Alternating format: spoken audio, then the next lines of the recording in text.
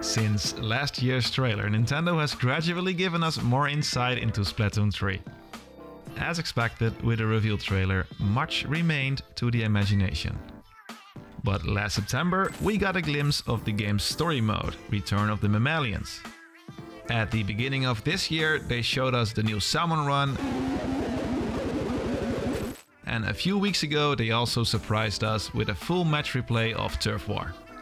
And although the response on the latest trailer has been positive overall, I've also seen some tweets about Splatoon 3 not being innovative or refreshing enough to call it a full-fledged sequel.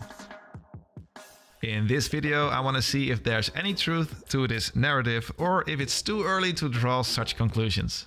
Let's find out by comparing the latest trailer and videos from the official Japanese website with similar Splatoon 2 footage. The start screen is completely changed.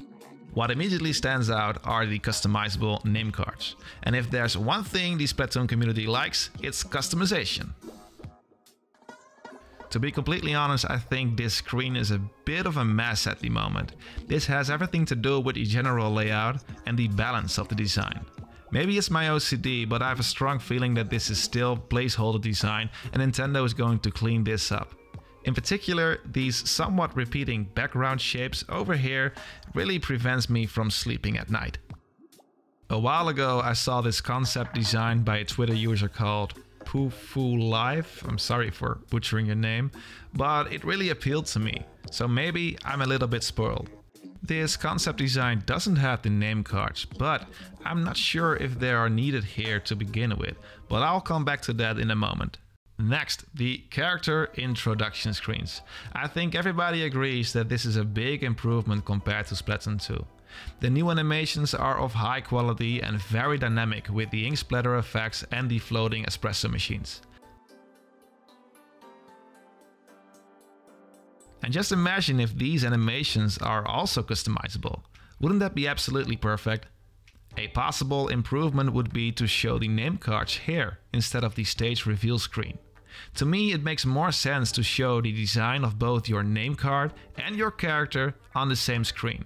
This will make the first start screen a lot cleaner, so it can focus more on the game mode and stage instead of the players and name cards.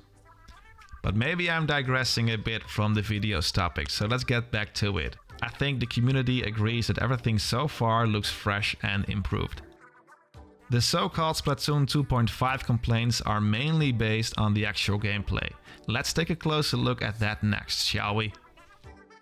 At first sight, the general level design, animations, camera angle and overall effects are indeed very similar to those of Splatoon 2. Still, I think it's a bit too easy to say that Nintendo simply copied Splatoon 2. Because if we look a little bit closer, it seems that almost every animation has been optimized or even redone. For example, if you look at the footwork of the Inkling, the character in Splatoon 3 seems to move a little less floaty than in Splatoon 2. Also, the shoes no longer clip through the ink tank. And with this new position of the ink tank, your character is also a little bit more visible, so we get to enjoy that fresh branded t-shirt a bit better. And I know these are just minor adjustments, but improvements nonetheless. These subtle improvements are more visible in the clips Nintendo has released on the Japanese website.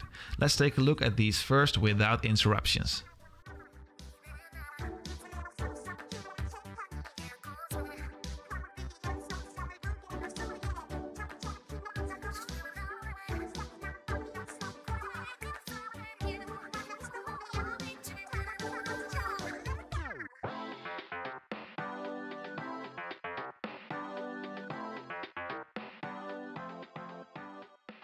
You can clearly see that the idle animation has been completely redone. If you look at the knees, you can see that in Splatoon 3 the character moves way less from left to right. The overall pose and proportions of the weapon are also different. I can only conclude that with all the new customizable features such as the eyebrows, facial animations and hair highlights, Nintendo has recreated the character model from the ground up. As you can see right here, the transformation from squid to human form has been recreated too. Overall, I think the new animation is slightly better. But what's nicer in Splatoon 2 is how the ink fades away more gradually. Maybe they are still working on that.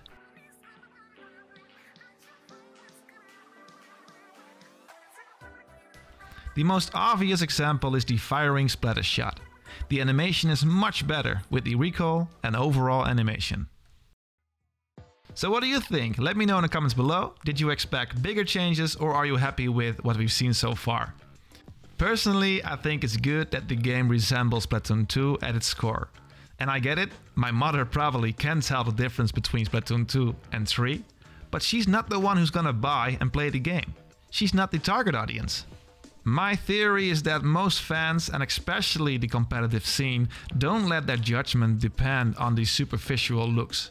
Most of them are interested in the quality of life changes, such as the great addition of ink armor after you're getting launched into battle to prevent spawn camping.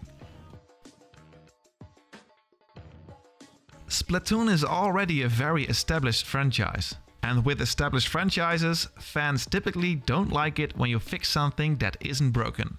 It is no coincidence that, for example, the Halo franchise is very faithful to its own core qualities and gameplay.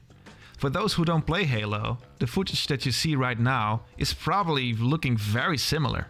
Only those who rarely play the game would complain about this.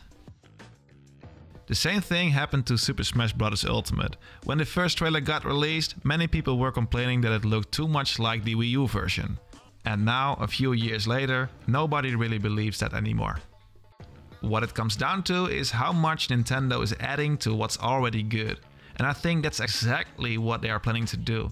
For example, on top of all the new weapons, they've recently announced that all weapons from Splatoon 2 are coming back.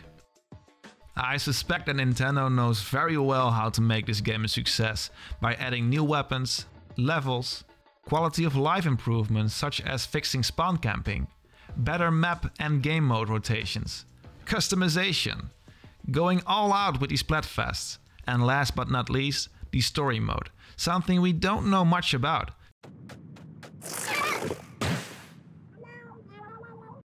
I truly believe that a compelling story mode will blow away any doubts for sure.